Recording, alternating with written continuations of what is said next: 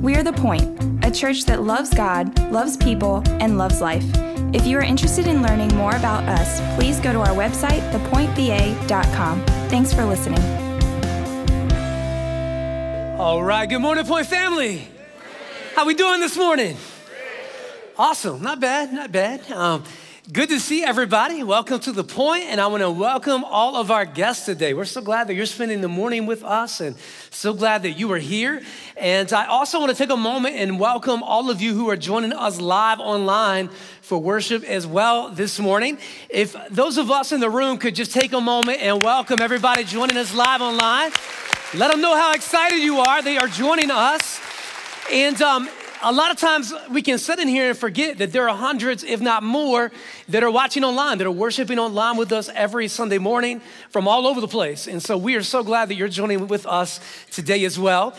Because only half of you were in the room when Stu opened up the service this morning, that's my kind of passive-aggressive way of telling you to get here on time. Hey, I got to echo his words. We just want to take a moment and we want to say congratulations to our University of Virginia men's basketball team on a national championship. That is insane, isn't it? A national championship. Congratulations to all of you guys and to everybody connected with the athletics department there and the whole university. Just such a cool thing to see. And congratulations to you. And I want to take a moment and echo his words as well. I loved how you weren't in the room, but when Stu dropped the Easter bomb after he congratulated the men's team. And so he was like, and then how excited are we for the resurrection next Sunday?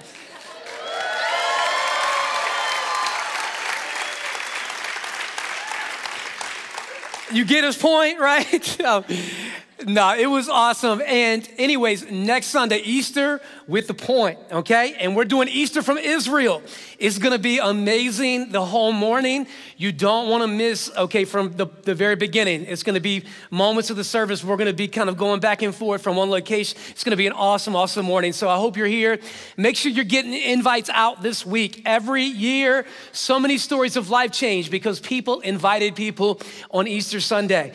Did you know, statistics are very clear that many people who would not go to church any other time of the year, they're open to attending on Christmas and at Easter. And so don't say no for somebody. Don't just assume they don't want the invite, okay? Let them tell you no, okay? And I promise you, you'll be okay if they say no. But what if they say yes? I said it last week. Stop asking what could go wrong. Start asking what could go right if I extend the invitation, okay? What could go right is it could change their eternity. What could go right is it could save their marriage.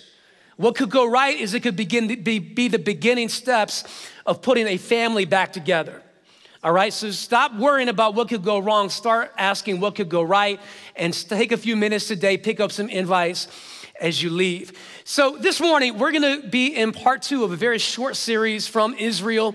And before we go into the time in the Word, I just wanna ask you to bow your hearts and minds with me.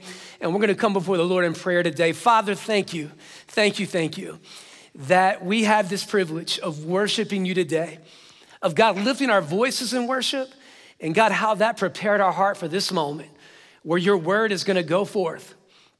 And God, I pray that today you would accomplish your purposes with your word. God, move in our hearts, move in my heart, God. I don't wanna go through the motions of just preaching a message. God, I wanna leave here changed. And so I ask you to begin right here in my heart. I pray that same prayer would be lifted up over this auditorium. God, change me. Speak to me and change me, Lord. I want to leave different. I pray that same prayer would be lifted up in every home, every car where this is being watched online. May you speak to their hearts this morning, God. Change us, make us more like you. God, bless us with your presence. Change us, Lord, through the power of your presence. In your presence, we cannot stay the same. God, we cannot. And so we ask for your presence, Lord, just to be so strong, so real this morning as we engage you in your word. Holy Spirit, God, I pray that you would not just give us ears to hear, give us the courage to obey what it is you say to us. In Jesus' name, amen. So this morning, as we get ready for Easter from Israel, we're part 2 of this series from Israel. And today I'm gonna be taking you to the Garden of Gethsemane, the Garden of Gethsemane. Last week we were on the Sea of Galilee. Today we are in the Garden of Gethsemane. And more specifically, I wanna teach today on the topic of, say it with me, pain. The thing that everybody loves to talk about, the topic of pain, and specifically pain as it relates to people. It has been said that people can be the source of your greatest joy, and you've got people that come to your mind. And then it's also been said that the same people can become the source of your greatest pain as well. And we've got people that come to our mind. Sometimes those people are the same people, right? Like your toddler, okay, great example. Your teenager, right? We've all got people like this in our lives. And today as we talk about this topic of pain, what I wanna do is begin in the Old Testament as we dive into the story of King David. And specifically, one of the most difficult seasons of pain that David experiences as king over Israel. So I want you to look with me today at 2 Samuel chapter number 15. 2 Samuel 15, and we're beginning this morning with verse number 12. While Absalom was offering sacrifices, he also sent for Ahithophel, the Gilonite, David's counselor, to come from Gilo, his hometown. And so the conspiracy gained strength. Let me read that again. The conspiracy gained strength. Okay, there's trouble that's brewing. There's drama that's being stirred up. And Absalom's following kept on increasing. Somebody say, uh-oh. Uh-oh. Now, as we step into the story of David's pain, okay, I don't wanna overgeneralize pain, but I do wanna point out really kind of 2 sources that we can kind of trace our pain back to, okay? There's some pain that we experience in life that comes from circumstances. Some pain comes from circumstances. Job said in Job 14:1, man, or you could also include woman, that's born of a woman, which means all of us, is a few days and full of trouble. Meaning that it doesn't take long in life for you to encounter pain, okay? And pain, some pain, comes as a result of the circumstances that we encounter in life, all right? When I think about this, it could be that, you know, you're experiencing pain from a diagnosis, okay? You got news from the doctor. There's pain that you're experiencing as a result of that. There's some pain that just comes because circumstances come our way and life just happens. When we think about the story of Job, we know that his pain behind it, that the enemy had requested of God to test Job's faith. And as a result of that testing, Job experienced an incredible amount of pain, more pain than most of us, even some of us who've been through the hardest things will even encounter in our lifetime. And so his pain was not because of anything he was doing wrong. His pain was because of what he was doing right. Think about that before you tap out the next time you go through a season of pain. Like, it could be that you're doing all the right things. It's not because of anything that you have done wrong. But there's also some pain that we experience in life as a result of our choices. A lot of times we can overlook this, or we like to forget about this, but you know that there are consequences that come as a result of choices that we make. It's just the fact of the matter. And when I think about this, like I think about how, for example, let's say that what she said about you or what she did to you, like, no, it probably wasn't nice or it wasn't right, but instead of just overlooking the offense, you decide to like air it all out on Facebook. And what would have just blown over, now all of a sudden it turns into this huge relational fallout and blow up, and the whole world knows about it, right? That's what I'm saying. Rather than handling it in God's way, like you make a choice to handle it the wrong way, and then it blows up and there's pain as a result of that. Sometimes it's pain from the choices that we make. Sometimes the pain that we experience is because of choices that others have made that affect us. There are a lot of you this morning, you are experiencing pain because of a choice that your spouse has made. And it stinks and it's hard, isn't it? Some of you are experiencing pain because of decisions that your parents made a long, long time ago, or grandparents made. And what happens is like this generational thing keeps getting passed down and passed down and passed down. And we talked about that before, like, why not let us be the generation that stops it? right? But sometimes the pain that we experience is because of decisions that others have made that affect us. Like take, for example, like the decision that impacted everybody in the room and everybody online was thousands of years ago, Adam and Eve made a choice in the garden to disobey God. And here we are today, and we got a lot of mess out of that, right? This is what I'm talking about. And so sometimes pain comes from the choices that we make. Now, when we look at King David's life and this season of pain, as you read 2 Samuel, you get a picture that the pain that David is experiencing is because of both circumstances and because of choice.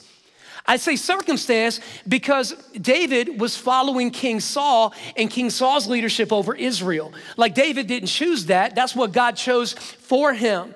You know, there's a saying in the world of coaching, you don't follow the legend, you follow the guy that follows the legend. Right? You guys get that? Take for example, like God forbid, but if like Tony Bennett were now to move on, right? I wouldn't want to follow him in coaching. All right? I would follow the guy who would follow him. Like you don't follow, but you follow the guy who follows the legend. Here's what I'm saying is Saul was by no means a legend, but he was the only king that Israel had ever known up until that point. And there were a lot of people in Israel who were still loyal only to Saul's leadership. And so David had that as an issue that he had to lead through. But there were also choices that David made that brought on this season of pain. Like back in 2 Samuel chapter 11, what we read is a story, and Samuel opens up the chapter by saying, it was a time when kings go off to war, but David stayed behind. Setting us up for a picture here of a decision, a choice that David's gonna make that's not honoring to God. And what happens one evening, he's out on the rooftop and he spots a beautiful woman bathing. She's naked and he's very attracted to her, and he calls for her to come to him, and he sleeps with her and she gets pregnant. Uh-oh. What does David now do? In an attempt to cover up his sin, he calls her husband, Bathsheba's husband Uriah, off of the battlefield, brings him back home. He tries to arrange for them to sleep together to cover up his sin, and Uriah refuses. Like he has more integrity than David has.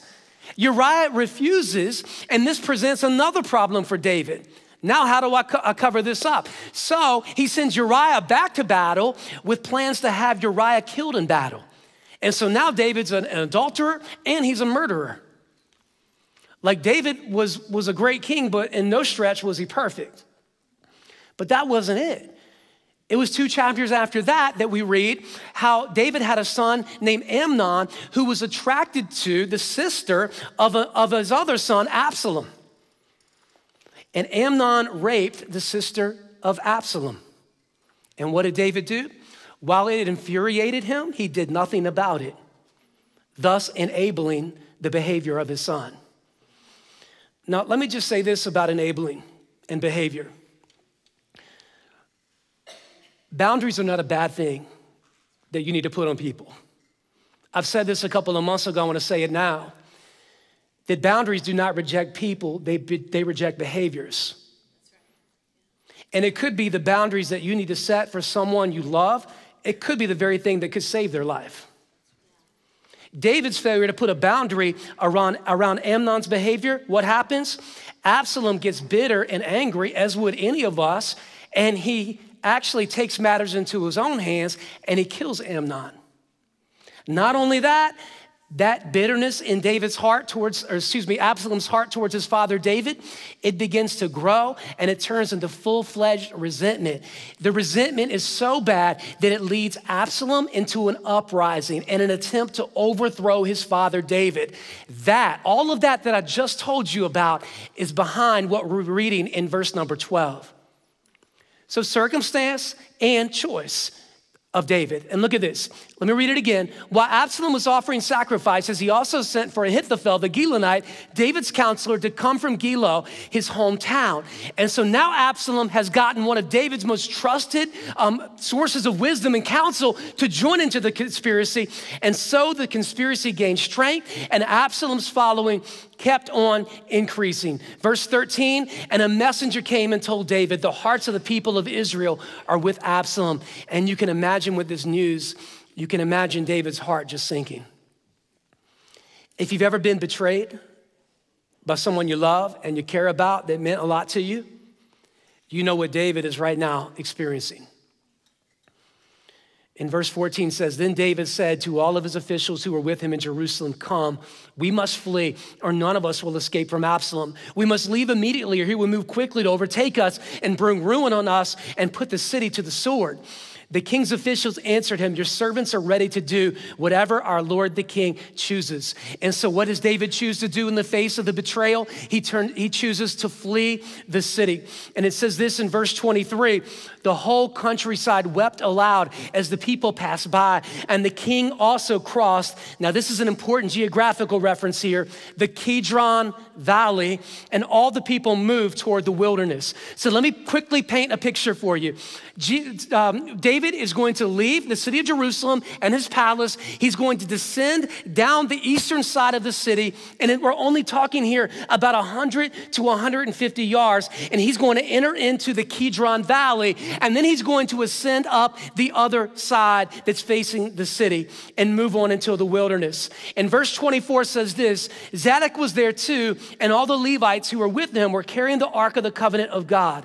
And they set down the Ark of God, and Abiathar offered sacrifices until all the people had finished leaving the city. And then the king said to Zadok, take the Ark of God back into the city, and if I find favor in the Lord's eyes, he will bring me back and let me see it and his dwelling place again. But if he says, I'm not pleased with you, then I am ready. Let him do to me whatever seems good to him. And here's what I want you to notice is the posture of David's heart. It's no longer, we're not covering this up anymore. You get the feeling as you read this, he understands that where he's at, the pain that he's in is in part to these decisions that he's made in his past. And what we see here is a level of brokenness in David's heart in response to God. It's almost as if he says this, look, I can't control what happens on the horizontal plane with Absalom, but I can control right now the posture of my heart vertically with God. Are you with me? It's a level of surrender and brokenness to the will of God. And while seasons of pain are never fun, what they do is they do position our heart in such a way that we cannot experience that same level of intimacy and connection with God that we could when things are just going well and when everything's going perfectly. We see here a true level of humility and surrender and brokenness before God. So let me make this point. Somebody needs to hear this morning. But the mistakes that you've made, the choices you've made in your life do not have to have the final word. I know what it's like when I talk about choices for a lot of you to set out this morning and think, man, if I could go back and undecide what I decided, I would. And you can't. And it stinks and it's hard. But let me just encourage you that that choice you made, it does not have to have the final word on your life. Your failure does not have to be fatal. And it doesn't have to be final. That right now in this season, you have a prime opportunity to realign your heart and to reconnect with the heart of God. To allow the brokenness of this season to reconnect you in a way that maybe you haven't experienced in a long time. To return to your first love, to fall in love with Jesus all over again. We see that happening with David. Now I want you to jump down with me to verse number 30. But David continued, look at this, up the Mount of Olives. So he left the city, descended into the Kidron Valley, and then he ascends up the Mount of Olives, weeping as he went. His head was covered, and he was barefoot, and all the people with him covered their heads too, and were weeping as they went up. So David, in the face of betrayal, he flees the city and he goes out into the wilderness. Now, I want to step next into the New Testament, where we look at the greatest season of pain in the life and the ministry of Jesus. I want you to turn with me right now to Luke chapter 22. Jesus is with his disciples and he is sharing with them the Passover meal. And it says this in verse number 19, and he took bread and he gave thanks and he broke it and he gave it to them saying, this is my body given for you. Do this in remembrance of me. In the same way, after the supper, he took the cup saying, this cup is the new covenant in my blood, which is poured out for you. In other words, he's telling his disciples, I am the fulfillment of what we're celebrating. I'm the fulfillment of the Passover. And then we read this in verse 21.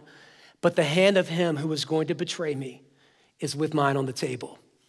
And we know that from other gospel accounts, it's during this meal that Judas will leave this dinner and he will go off and he will make arrangements for Jesus to be handed over, where he will betray Jesus. Now, at the end of the meal, I want you to look at what happens in verse 39.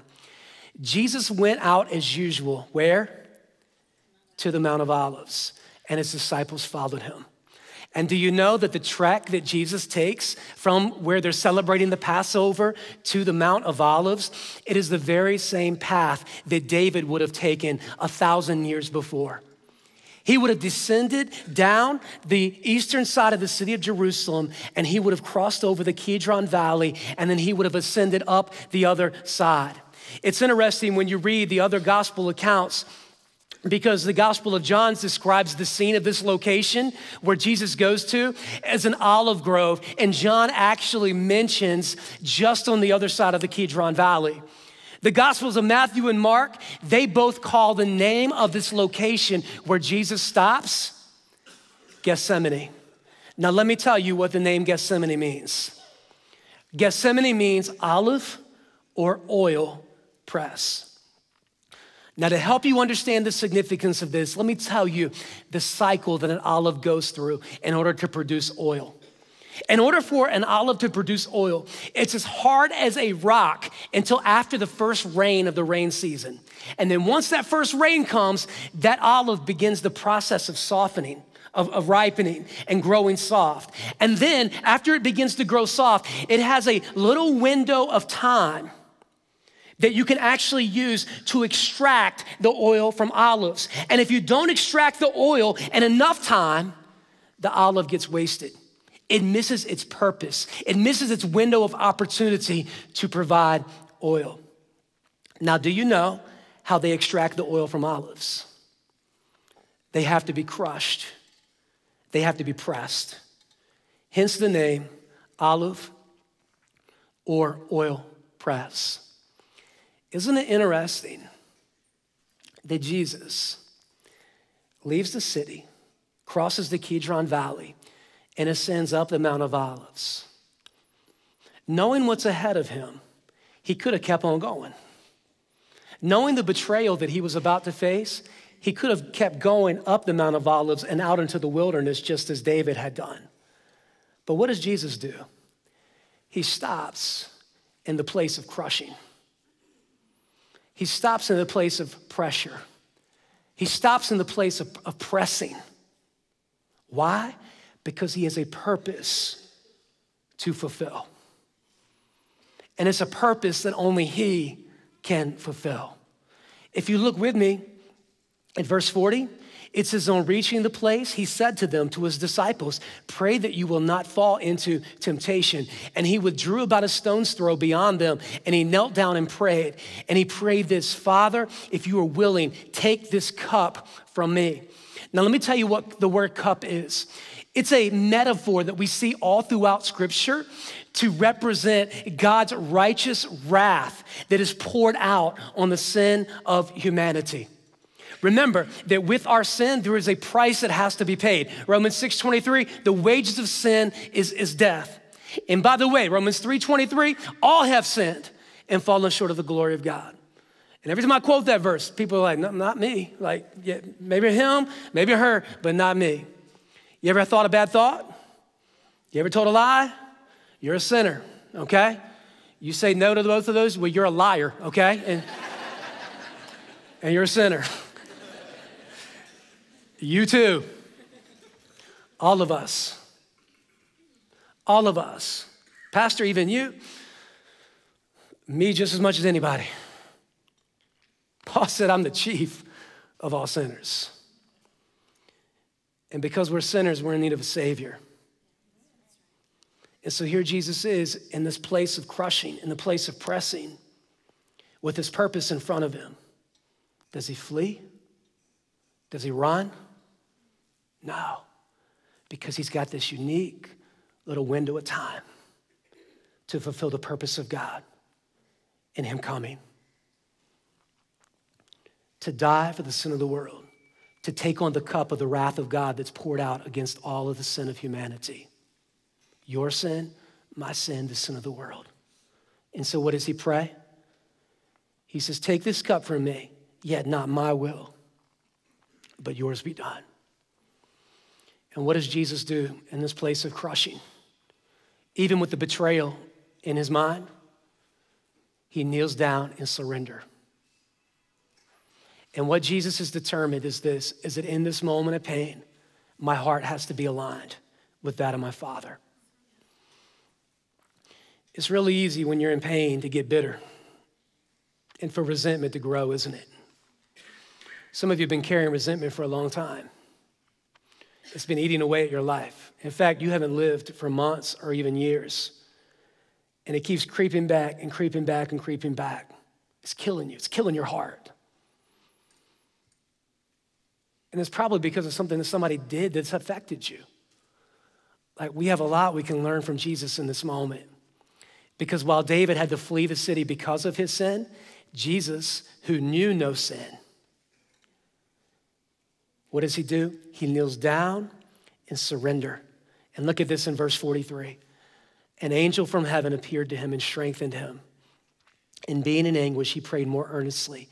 And his sweat was like great drops of blood falling to the ground. In fact, this is a rare medical condition. It's known as hematidrosis.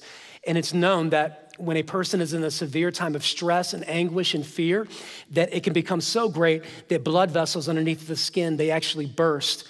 And blood leaves the body mixed with sweat.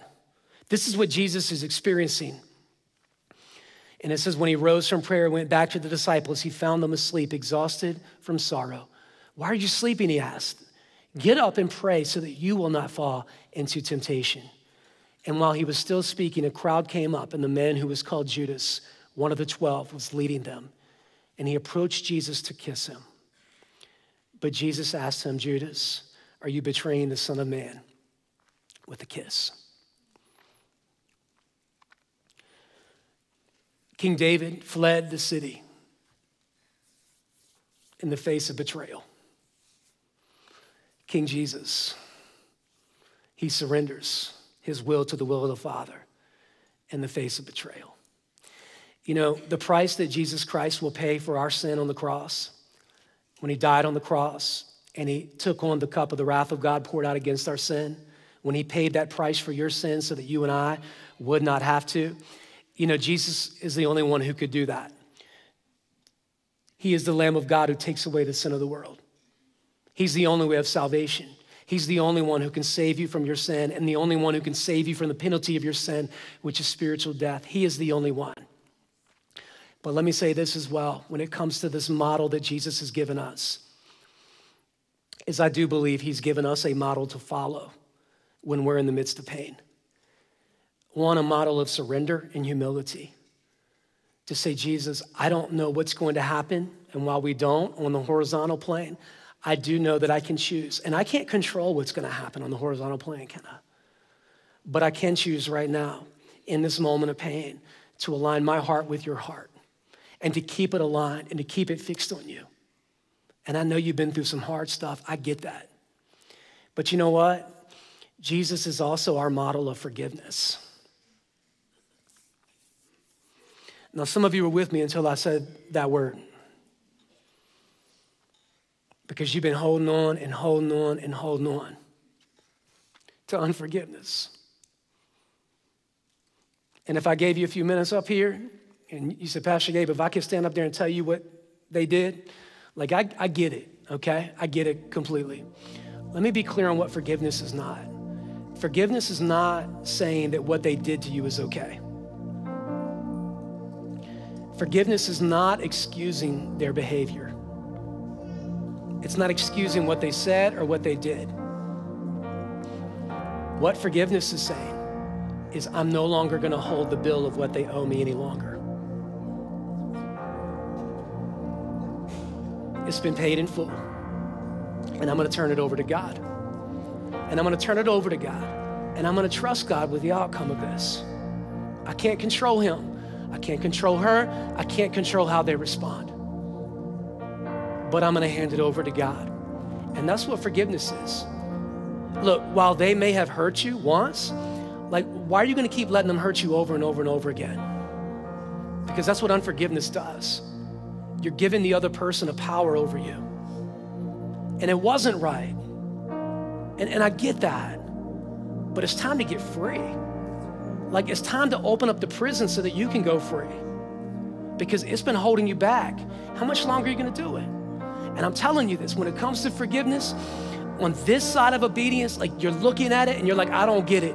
I'm just telling you that when you step through in obedience, God gives you a supernatural power to let go.